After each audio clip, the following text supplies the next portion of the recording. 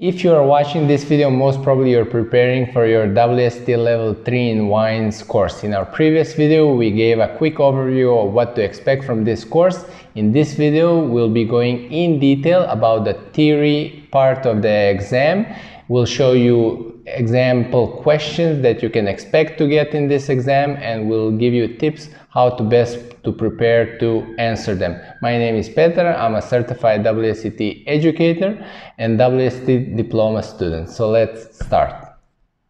Theory part of the exam is 2 hours long and consists of 50 multiple choice answers for which you get maximum of 50 points and 4 short written answers for which you get maximum of 100 points. In order to pass this exam, you'll need to have minimum of 55% of the available points. So your knowledge on the exam will be tested on the 5 learning outcomes that WSET defines specifically in their specification guidelines on page 8. So basically this is the knowledge that you will need to have in order to pass the exam. So let's go through the 5 learning outcomes. Learning outcome number 1 is to identify the principal natural and human factors in the vineyard and in the winery that are involved in the production of still wines of the world, and explain how they can influence the style, quality, and price of these wines. So basically this is the most important learning outcome in order for you to pass the exam, because you need to understand, and first of all you need to identify these factors and you need to understand them, how they affect the style, quality, and price of these wines.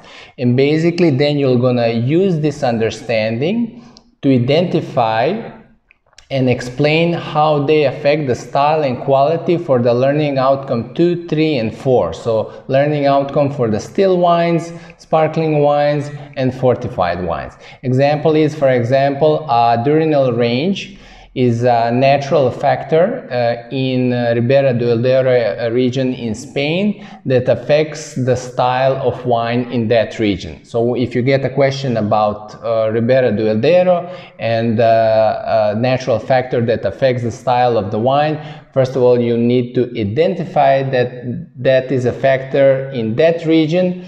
You need to explain it, how it affects the style of that particular wine. And then the learning outcome 5 is to demonstrate the ability to provide information and advice to customers and staff about wines. In this learning outcome, you can probably get a question about food and wine pairing advice, which food will go with which wine well, or maybe a question about how to store and serve. On this slide you will see how the marks or points are allocated per multiple choice questions and also for the short written answers.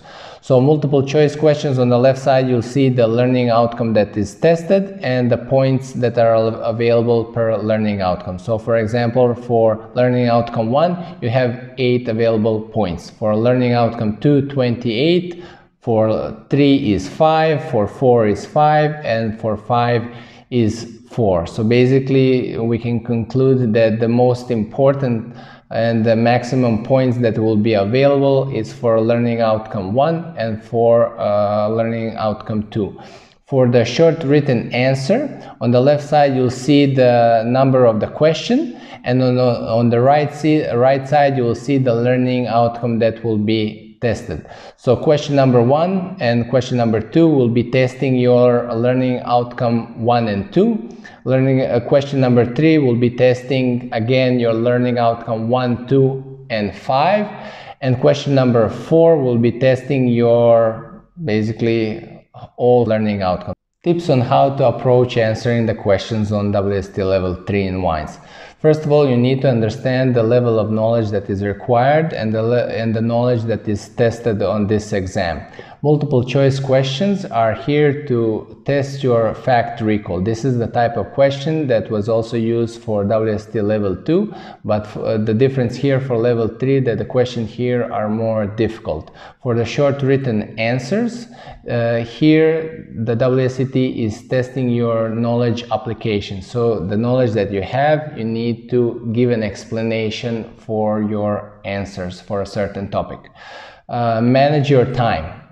Don't get stuck on questions that you don't right away. This is basically you answer all the questions that you feel comfortable, that you know the answer right away. Mark the questions that you didn't answer, and then come back to them on the end.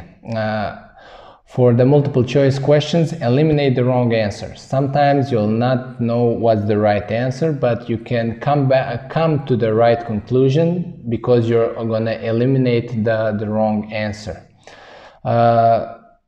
One right answer.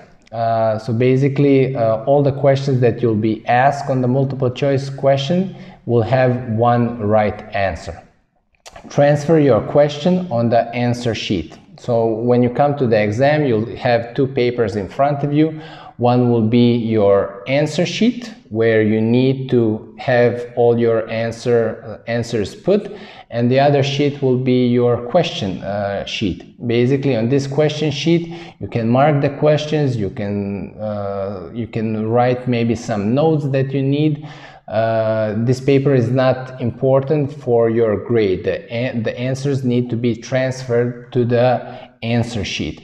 For the short written answer question, probably one of the most mentioned thing for answering properly this type of question is to read the question carefully. Sometimes candidates don't read the question properly, and they start answering question that was not given to them. You're not going to get points for the information that is not relevant to the question. Something that can help you with reading the question properly and structuring your answer is to highlight the keywords in the question. So for example, if they ask you to identify and describe the climate of a certain region, identify and describe the climate. Don't talk about the grape variety if they're not mentioning it in the question. Structure your answer. Before you start answering your question, maybe you can put a notes on the side that will help you to structure and focus your answer. Don't think that if you write a lot of words that will bring you a lot of points. Focus on the most important parts that will be basically the keywords in the questions. Be short and be to the point. Like I said, focus on the question that is asked and give just the necessary information that is asked by the examiner. So here is an example of a multiple choice question that you can expect on level 3. So the question is, which of the following is closest in style to Sancerre?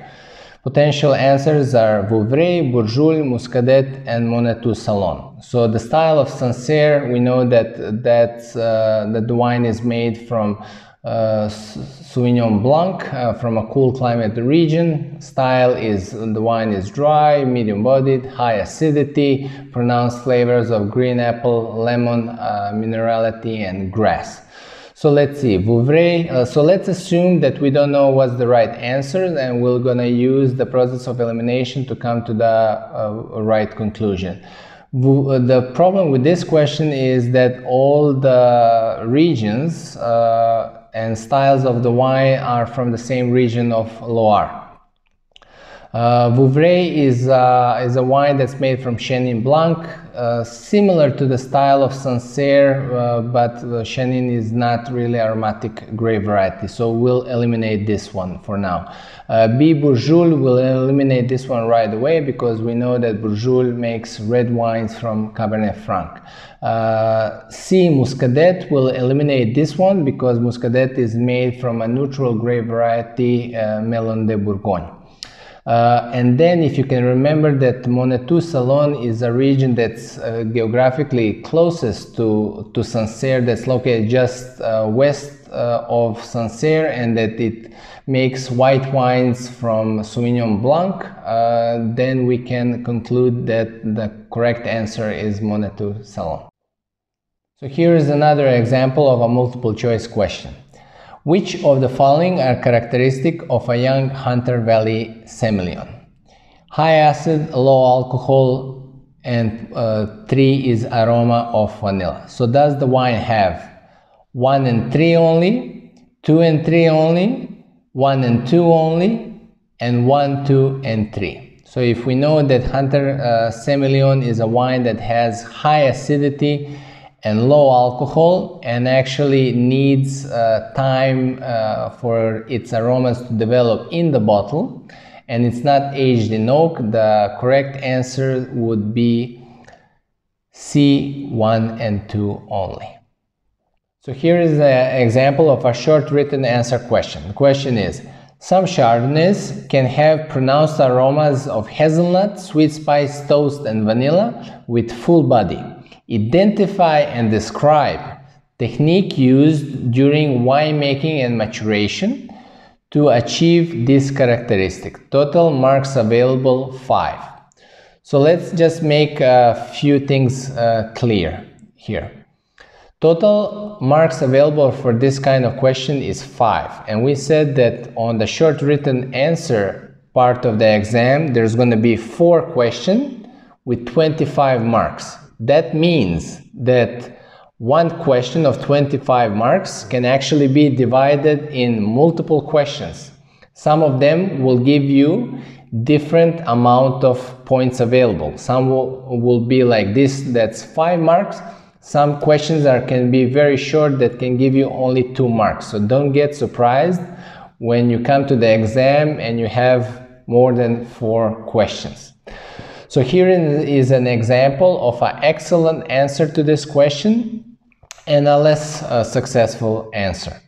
So, and here in the question part, I highlighted the words that you need to focus on when you're structuring your answer. Like I said, it doesn't mean that if you write a long answer that you're going to get a lot of points. You're just going to get points on the things that are on which you're questioned. So here you're questioned on a specific style of Chardonnay that has pronounced aromas, hazelnut, sweet spice, toast, and vanilla, and full body. You need to identify and describe the techniques during the winemaking and maturation that achieves this characteristic. So here, if you start talking about the Chardonnay as a grape or the region, you're not going to get points on that. You need to focus on the winemaking and maturation techniques. So the excellent answer is to produce the pronounced aromas of sweet spice, toast, vanilla, and full body. A winemaker will use small oak barrels. Juice can be put in the barrels during fermentation and or maturation. Barrels with higher levels of toast and longer time in oak will give you more intensity. Oak also adds tannin to white wines, which increases the body of the wine. So here actually maybe it's even more. Here you can, on this kind of answer, you can maybe even get more points, but you will get maximum 5. So the points that you'll get is for identifying small oak barrels, that the wine can be put in barrels during and after the maturation. Barrels indicating that the barrels with higher toast levels and longer time in the barrel gives you points. And for us to answer the body of the wine part of the question, you're going to indicate that the spending time in oak adds texture, adds tannin that adds texture to the wine. A less successful answer, 1.5 mark here I put, oak barrels can be used both during winemaking and maturation. And here honestly I put 1.5 point, maybe you're gonna get even just 1 point for this. They can add a lot to the wine. This doesn't really mean anything. They can add flavors to the wine, which include vanilla, sweet spice, and toast. So you said a lot of things, but you didn't actually get any points because you didn't identify and describe the things that are bringing and giving the style that is asked in the question. Thank you so much for watching this video. I hope it was useful for you, and everything that we talked about today is also in your study guide. So when you get your study pack, make sure you read your study guide. We also made a video on the tasting part of the exam, so make sure you look at that video as well. If you have any questions regarding WSET courses, please make sure to contact us directly. And when you do take your exam, good luck.